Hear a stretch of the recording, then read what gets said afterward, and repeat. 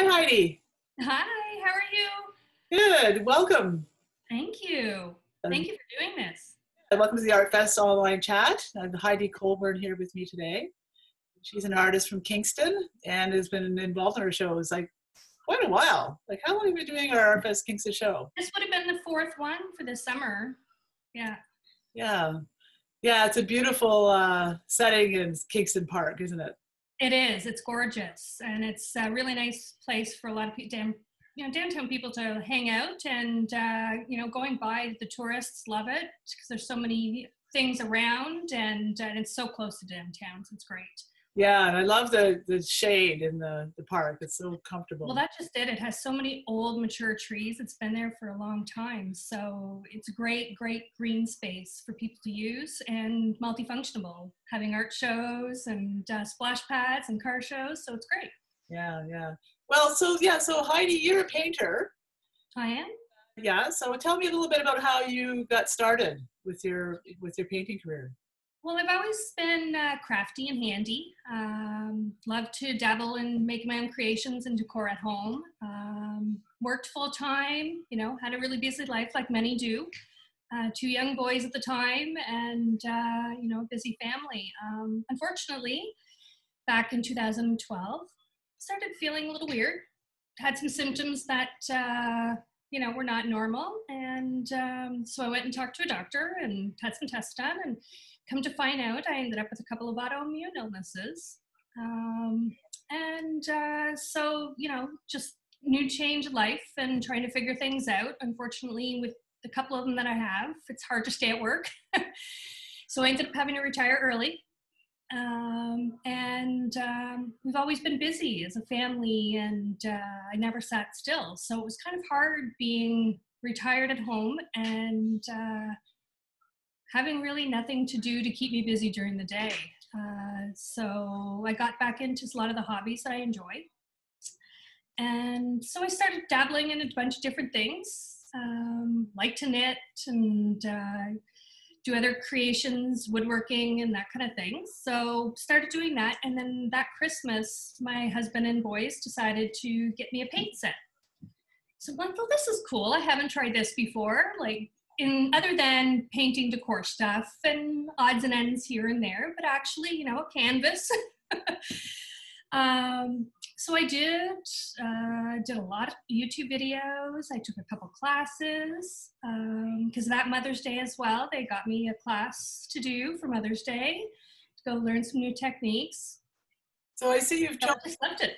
Yeah, and you've chosen a technique that I find personally really challenging, and that's the knife.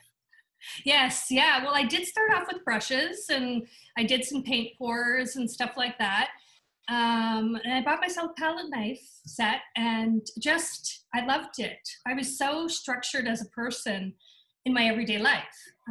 Very A-type personality, structure, everything had to be within its lines, that kind of stuff. And it was very freeing to have a technique that allows you to go outside the lines, to express yourself without really visually being obvious that that's what it is.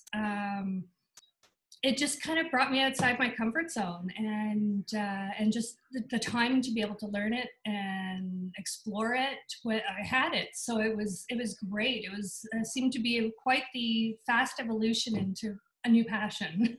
That's great. I bet using a palette knife if you're outdoors painting, which I know you do quite a bit of. I have, yeah. It must be easy. Is it easier to use a palette knife and try to cut around brushes and cleaners and all that stuff? The only challenge with, especially outside, or sometimes in the sunroom here, is the paint drying faster. So I've been using a lot of mediums to have to slow down the paint dry times. That's the biggest challenge doing it outside.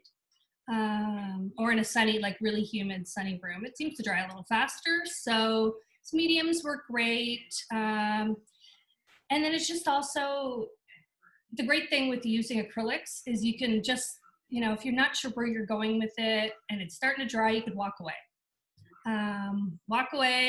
Take a few minutes, kind of sit back, look at it again, and then, continue on and you're not really messing anything up. You can tweak stuff. You can still add and adapt. And so that's the great thing about using the acrylics, is it just gives you that more time to just tweak as you go, right? I love the fact you can like layer things too and build up lots of nice texture without, Yeah. with having to wait for the oils to dry. Acrylics got a lot of flexibility there. So I also, your work, a lot of outdoor scenes, but I really quite like your paintings that are the sailing paintings. Like you've got a lot of water. So tell me a little bit about how sailboats fit into this whole mix. Yeah, my collection seems to be quite vast between flowers, sailboats, just totally abstract. Yeah, my sons have sailed competitively, 29ers and 49ers on Lake Ontario here for years. We did a lot of traveling when they were younger. My husband has been sailing since Tornadoes since '89, and the Worlds for that. So they grew up sailing, and we've hosted regattas here in Kingston and that kind of stuff. So I have tons of photos of sailboats, and they're so beautiful when they have, their spinnakers up, especially the ones that are really colorful. It just gave me a whole new, palette to try and get the motion in the paintings with the palette knives. And they seem to be one of my fastest, because I can definitely personalize them.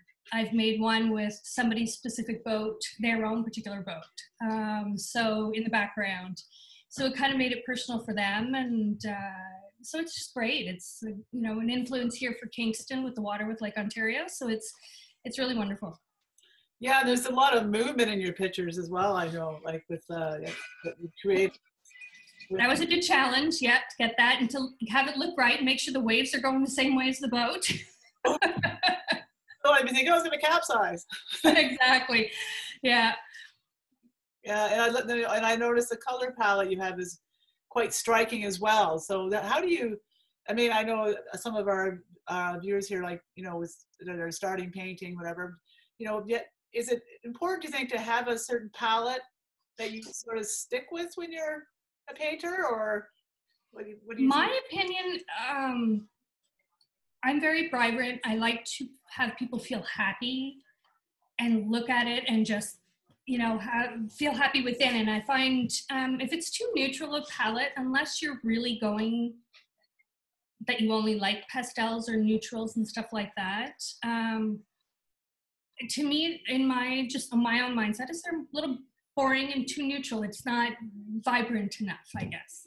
And I found that with looking at other pieces of art and other, artists around and stuff like that. Some can be really neutral, and I find sometimes they all look the same. Even though they have like 10 canvases out, to me, if they use the same colors all the time, it just looks all the same. Even though each canvas is technically different. So I don't know, I just, whatever comes to me, I like color. I like to try and, push the borders and how bright can I make it? So it's not for everybody having a lot of color. But to me, if you've got a fairly neutral home, that's your showpiece, right? That's your vibrant, that's your, you can pull the colors out of the painting to do accessories for your house, but it's definitely a piece that catches your eye for sure.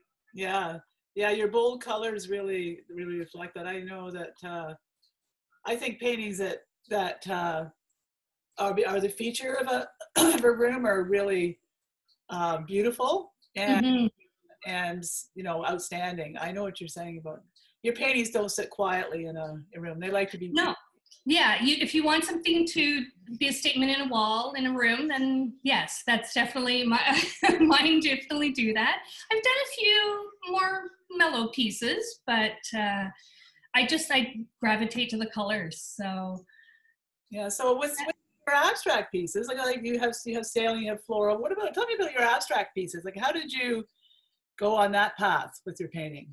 That one was. When I first started, it was actually a landscape scene that I was trying to do. And it was one of those days where I should have just put the stuff down and walked away. And it was just not coming to me. It was just, nothing looked right. Everything looked out of proportion. So it was one of those frustrating ones, and I just started blending it all. And I looked at it and I went, oh, that actually looks kind of cool. So there is, a lot of them do have maybe a theme behind them, but I do it in a way that not everybody will catch it. So I have a gray and gold painting. I was originally going with kind of like a cityscape with the shadowing, like as if there was a lake there and there was like a street line, gray buildings. But then I looked at it afterwards and it looks like a bunch of battleships. And the mirror as if a bunch of battleships on the water, and it was gray with like gold accents. And it was just one of those things that it just seems to morph into something whether I realize it or not. Yes. So it's kind of coming with a theme, putting some colors down, and then whether, happens like that, or if it just, yeah. Well, that's one of the things that's so much fun about painting, isn't it? It is, definitely. Started painting, you really never know where it's gonna, well, you may have a plan, but it doesn't necessarily you're gonna get there, right? Sometimes I have a plan, and I'd say about 75% of the time it ends up something totally different than what I was originally visualizing. What about the process? Do you start, when you have your canvas, do you start sketching it out first when you start your piece? Like the one behind me, if I have something in mind, or if I'm going off a photo that somebody sent me, or where I'm readjusting the size, I often like to try and sketch it out, even with the chalk, even rough, just so I get the proportions right that I'm trying to do, stay within ballpark of those ideas. So it does, like if you're going to do a canoe, it's going to kind of be a shape of a canoe, even though it's by palette knife. So I just kind of give myself a layout, lay it out a little bit, kind of know where I'm going with it. And then once the paints happen, it just kind of gives me a guideline. Yeah. So if it's when I'm just playing with colors, I just put paint down and see what happens. Well, you have a beautiful studio. Is that a new studio? It is. We moved at the end of December. And this is one of the selling features for me. It's a sunroom, beautiful sunroom. And so yeah, it's a south facing, so it's great. I have morning sun and afternoon sun, and it helps with the lighting. I don't have to use a lot of, unless it's really cloudy out, I don't have to use a lot of fake light. I get tons of natural light in here. So it really helps with the colors and what I'm trying to achieve. So it's great. Yeah, and it makes it a happy place to go to, I'm sure. Oh, it does. A little warm sometimes so far, but we're good. We're enjoying it. Yeah, that's great. Yeah, well, it's so great to see you. And it's been such a joy having you as being part of Artfest Kingston, especially since you're, from the city and you have a lot of fans and followers there, and they've been watching you, evolve as an artist as well over time, haven't they? Yeah, so it's great having them, watch me develop and grow as an artist, and a local one. I'm very proud to be part of Artfest. It's been a wonderful experience right from the get-go, and you've been wonderful to help, especially when I came in as a newbie and said, newbie here, need some guidance to get involved. So no, it's been wonderful. Thank you so much. Yeah, it's great. Well, thanks for coming on with us today, and thank you for doing this. Seeing you. Well, we're going to be having our Christmas show, I hope. So we'll see you. And let's hope we can all see each other in person. Thanks, Heidi. Take care. Bye. Bye. Here we go. Yay.